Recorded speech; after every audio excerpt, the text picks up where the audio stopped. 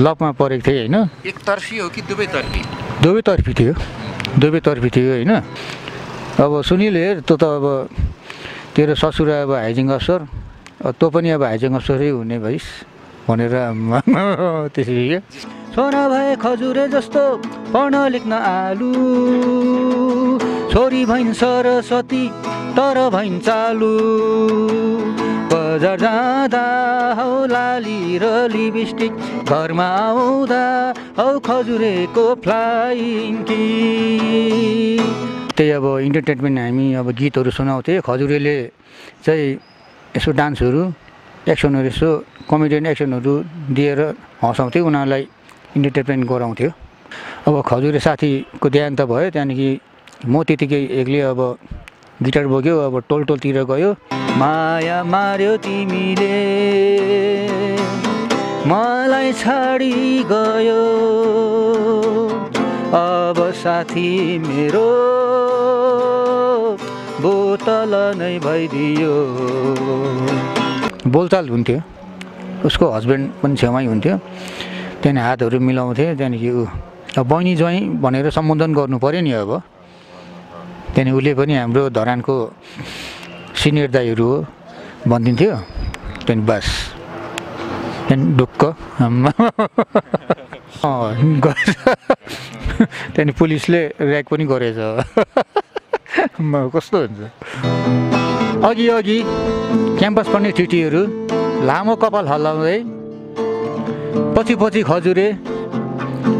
खजुरेले good morning बहिनी हो good morning भन्दा पनि तिम्रो कालो कपाल सन्तोषी माता हो कि जाली माता हो कि खाली माता हो कि।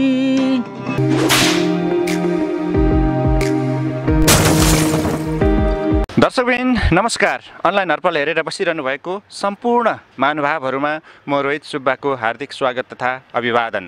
तपाईहरूले अनलाइन हर्पललाई पछिल्लो चरणमा एकदमै धेरै माया गरिदिनु भएको छ, त्यसको निम्ति हामी आभार प्रकट गर्न चाहन्छौँ। आज तपाईहरूले देखिसक्नु भएको छ एकजना कलाकार हामीसँग हुनुहुन्छ, गिटारसँग यहाँले देखिसक्नु भएको छ, पूर्वबाट आउनुभएको छ। एकदमै पुरानो कलाकार हुनुहुन्छ उहाँ, मिठो गीत गाउनुहुन्छ। एकदमै नव प्रतिभा पनि भन्न चाहन्छु। उहाँले अहिलेसम्म गीतहरू रेकर्ड गर्नु भएको छैन, धरानबाट काठमाडौँ आउनुभएको छ।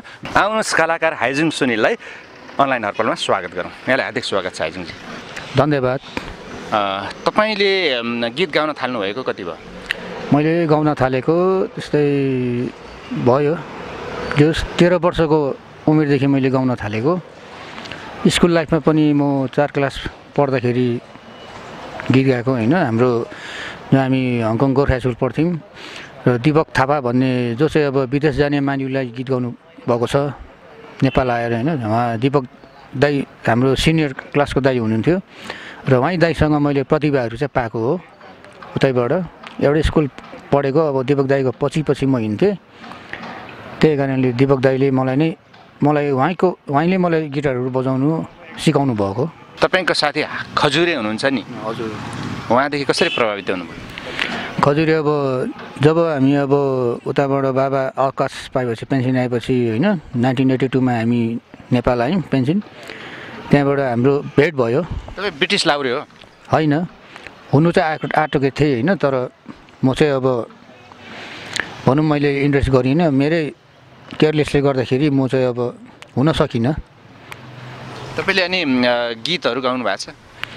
गीतहरू आफ्नो कम्पोजको गीतहरू छ। मैले मेरै साथी खजुरेको निम्ति होइन, उसकै उयसमा मैले गीतहरू कम्पोज गरेको छु होइन, एउटा कमेडी स्टाइलकोहरू। त्यो गीत रेकर्ड गर्न आउनुभएको अहिले? हजुर। कुन चाहिँ गीत रेकर्ड गर्न लाग्नुभएको? आज अब यसो 2-3 वटा गर्न गइरहेछु, प्रस्तुत गर्न गइरहेछु। एउटा गीत चाहिँ सुनौँ न त। हजुर, यो मेरो खजुरे साथीको यादमा सम्झनामा, किनकि मेरो खजुरे साथी आजको दिनमा छैन, उहाँको देहान्त भइसक्यो होइन, 6-7 वर्ष भइसक्यो देहान्त भएको। त्यही कारणले उसकै यादमा म आज प्रस्तुत गर्न गइरहेछु। सुनिदिनु हुन भनी बिन्ती अनुरोध गर्दछु। धन्यवाद। सुरु गरौँ। गीतको बोल छ सरर र ट्र्याक्टरमा चढ्न पाऊँ।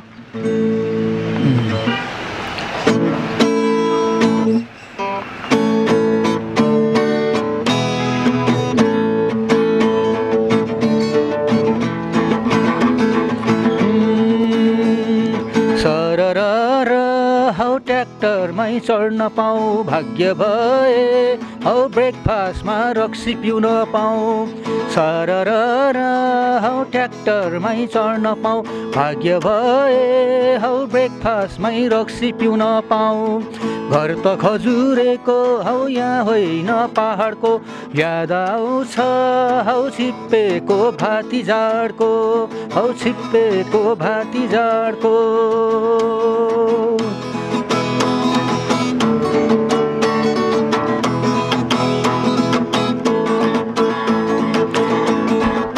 छोरा भए खजुरे जस्तो पढ्न लेख्न आलु, छोरी भइन् सरस्वती तर भइन् चालु हो। छोरा भए खजुरे जस्तो पढ्न लेख्न आलु, छोरी भइन् सरस्वती तर भइन् चालु। बजार जाँदा हौ लाली र लिपस्टिक, घरमा आउँदा हौ खजुरेको फ्लाइङ किक। सरर हौ ट्र्याक्टरमै चढ्न पाऊँ भाग्य भए, हौ ब्रेकफास्टमै रक्सी पिउन पाऊँ। घर त खजुरेको हौ यहाँ होइन पहाडको, याद आउँछ हौ छिप्पेको भाती जाडको।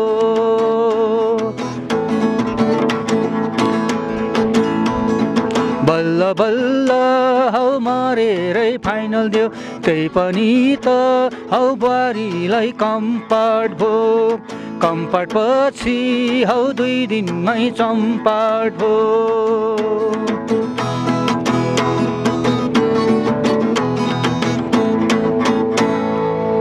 धन्यवाद।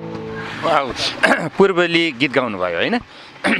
तपाईँले यसरी गीत गाउन थाल्नुभएको, गिटार बजाउन थाल्नुभएको चाहिँ कति समय भयो? मैले अब आजको दिनसम्म मेरो उमेर चाहिँ अब 53 वर्ष पुगिसकेँ। मैले 13 वर्षको उमेरदेखि गीतहरू सिक्न थालेको होइन। त्यहाँबाट गिटार बजाउनु पनि त्यही समयदेखि नै 13-14 वर्ष उमेरदेखि नै सिक्न थालेको, बजाउन थालेको। जस्तो कि तपाईँले जीवन चाहिँ कसरी यापन गर्नुहुन्छ, के काम गरिरहनु भएको छ यतिखेर? काम त मैले आजसम्म केही गरेको छैन होइन। अब धरानमा अब खजुरे र म अब दुईजना अब जता जता अब बिहा हुन्छ, जता जता बर्खी हुन्छ त्यतातिर जाने हामी। बिहानदेखि रक्सी खाने बानी होइन। बिहानदेखि रक्सी खाँदै अब अरू केटाहरूले पनि अब सबैले मन पराउने। त्यहाँदेखि जब हामी जुनै ठाउँमा पुगे पनि त्यहाँको त्यो ठाउँको केटाहरूले, युवा केटाहरूले, चेलीबेटीले सबले हामीलाई रुचाउने। त्यसरी नै अब गर्नुहुन्थ्यो त्यो बिहाहरूमा गएर के गर्नुहुन्थ्यो? अब त्यही अब इन्टरटेनमेन्ट हामी अब गीतहरू सुनाउँथ्यो। खजुरेले चाहिँ यसो डान्सहरू, एक्सनहरू, यसो कमेडियन एक्सनहरू दिएर हँसाउँथ्यो, उनीहरूलाई इन्टरटेनमेन्ट गराउँथ्यो सबैलाई। तपाईँ पनि गीत गाउनुहुन्थ्यो, गिटार बजाउनुहुन्थ्यो? हजुर, गीतहरू सुनाइदिन्थे, उनीहरू खुसी हुन्थ्यो। अनि यो उमेरमा आएर अब गीत रेकर्ड गर्न मन लाग्यो यहाँलाई? हजुर, अब भन्नु त अब उता धरानमा थुप्रैले भनेको थियो रेकर्ड गरिदिन्छु हामी, एल्बमहरू निकालिदिन्छु भनेर होइन। तर उहाँहरूले चाहिँ अब कोही मुखाले मात्र भने, तर व्यवहारमा चाहिँ उनीहरू चल्न सकेन। त्यतिकै हाम्रो अब खजुरे साथीको देहान्त भयो। त्यहाँदेखि म त्यतिकै एक्लै अब गिटार बोक्यो, अब टोलतिर गयो। अब यो केटा साथीहरूले अब रक्सीहरू किनिदिन्थ्यो, रक्सी किनिदिन्थ्यो एकदम। उनीहरूले मेरो इच्छाहरू पुरा गरिदिन्थ्यो, खानेकुराहरू, लाउने कुराहरू। रक्सी चाहिँ नखाइकन हुँदैन र? अब रक्सी खानु बन्द गरिदिए। तपाईँको कतिवटा गीतहरू गाउनु भएको छ, कतिवटा गीतहरू चाहिँ तपाईँ रेकर्ड गर्नलाई चाहनुहुन्छ? अब आज चाहिँ अब एउटा मात्रै गीत लिएर आएको छु, यही सरर र ट्र्याक्टरमा चढ्न पाऊँ भन्ने होइन। अब पुरा भएको चाहिँ 3वटा गीत छ। दर्शकबिन यतिखेर हामीसँग पूर्वको धरानको गल्ली गल्ली गीत गाउनुहुने, गिटार बजाएर गीत गाउनुहुने एकजना कलाकार हाइजिङ सुनिल हुनुहुन्छ। उहाँसँग रमाइलो कुराकानी गरिरहेका छौँ। आउनुहोस् कुराकानीलाई जोडौँ। फेरि तपाईँको एउटा मिठो गीत सुनौँ। माया मार्यो तिमीले मलाई छाडी गयो, अब साथी मेरो बोतल नै भइदियो। माया मार्यो तिमीले मलाई छाडी गयो, अब साथी मेरो बोतल नै भइदियो। तिमी नै हौ कि मेरो छेउमा आउने, जलेको मुटुलाई हातमा खेलाउने। तिमी नै हौ कि मेरो छेउमा आउने, जलेको मुटुलाई हातमा खेलाउने। सपना हो कि विपना आज यो हाल भयो, अब साथी मेरो बोतल नै भइदियो। माया मार्यो तिमीले ला ला ला ला ला ला ला ला ला ला ला ला ना ना ना ना ना ला ला ला ला ला।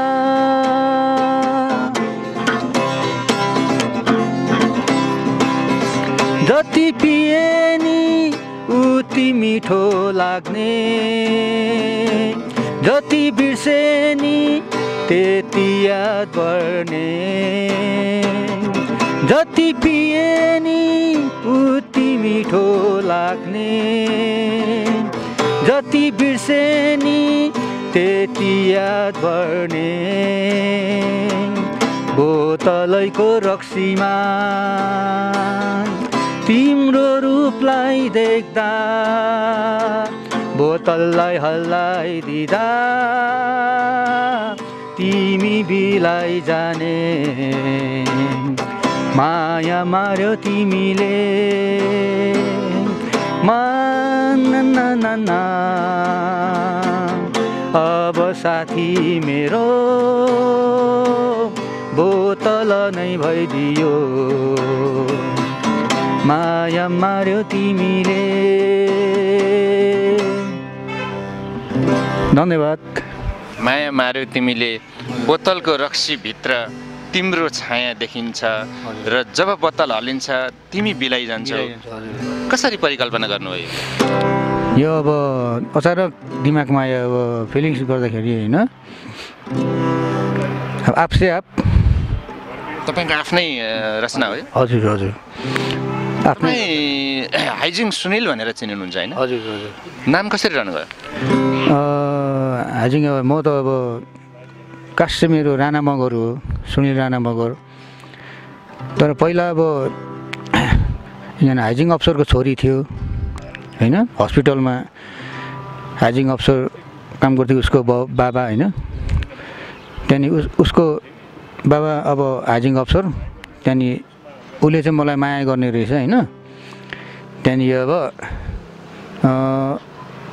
त्यहाँदेखि साथीहरूले अब सुनिल हेर तँ त अब तेरो ससुरा अब हाइजिङ अफसर, तँ पनि अब हाइजिङ अफसरै हुने भइस् भनेर त्यसरी जिस्काउँदै त्यहाँदेखि हाइजिङ अफिसरको छोरीसँग हजुर लभ पर्यो भनौँ।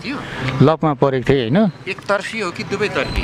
दुवैतर्फी थियो, दुवैतर्फी थियो होइन। तर अब पछि अब मेरो बानी अब त्यस्तै, अब के खाने अब बिहानदेखि। समयतिर हो त्यो तपाईँ चाहिँ अफिसर हाइजिङको छोरीसँग लभ एफआइआरमा हुनुहुन्थ्यो?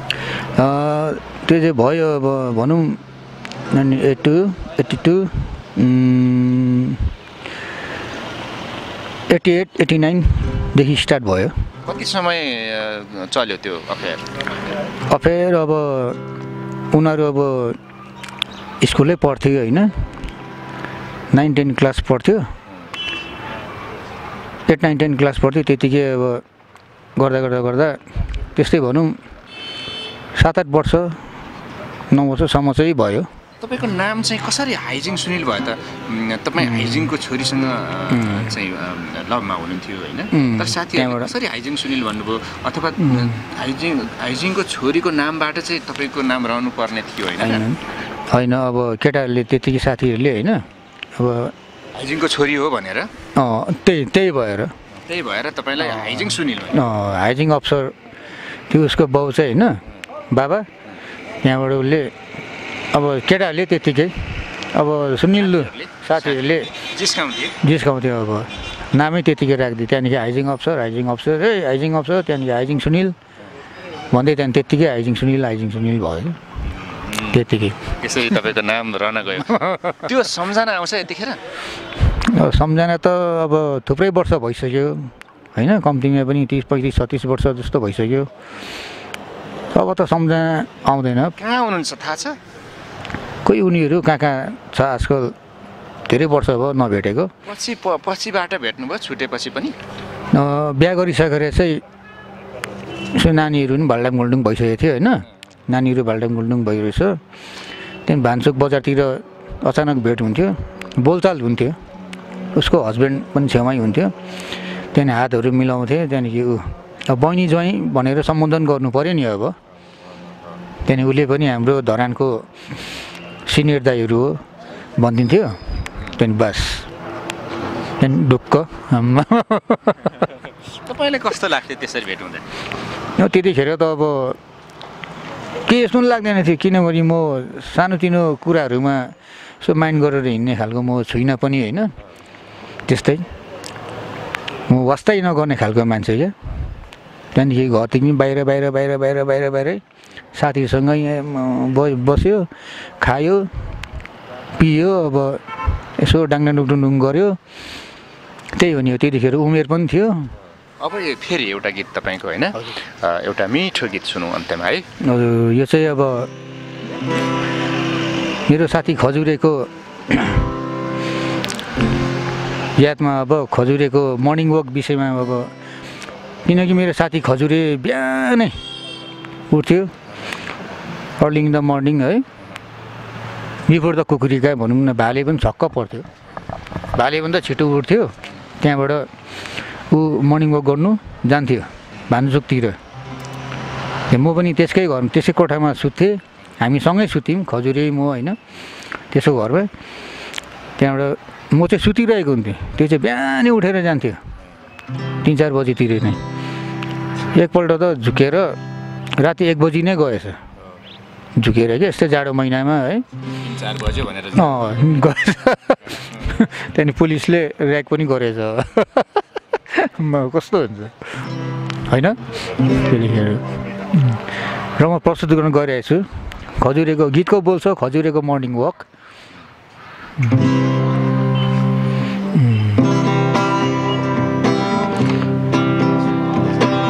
खजुरेको मर्निङ वक। खजुरे जुरुक्क उठ्यो, एक बिहानै बिफोर द कुकुरिका। भाले पनि छक्क पर्यो। उठ्ने बित्तिकै खजुरे हिजो बेलुकी पकाएको रक्सीको बोतलसँग आसपास खेल्न थाल्यो। ढोकाको कुनाबाट रक्सीको बोतल खजुरेलाई हेर्दै मुसु मुसु हाँस्दै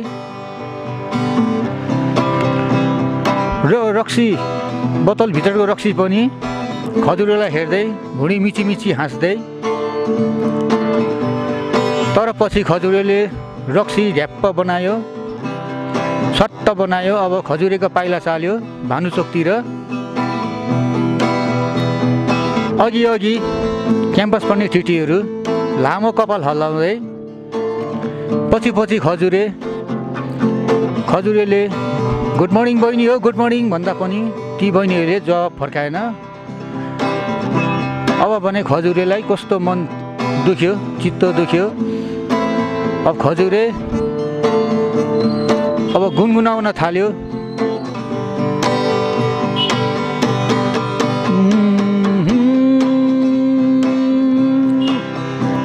तिम्रो कालो कपाल सन्तोषी माता हो कि जाली माता हो कि खाली माता हो कि तिम्रो मिठो किस अमृत हो कि विष तर के गनायो उठ्यो यो खजुरेलाई रिस कोलगेट लाउँछौ कि कोइला तिम्रो दाँत गिजा त मैला साइला माइला काइला यो खजुरेले लान्न पहिला अब भो यो खजुरेलाई ठिक्क वाक्क प्याक्क नेक्क दिक्क वाक्क प्याक्क नेक्क दिक्क।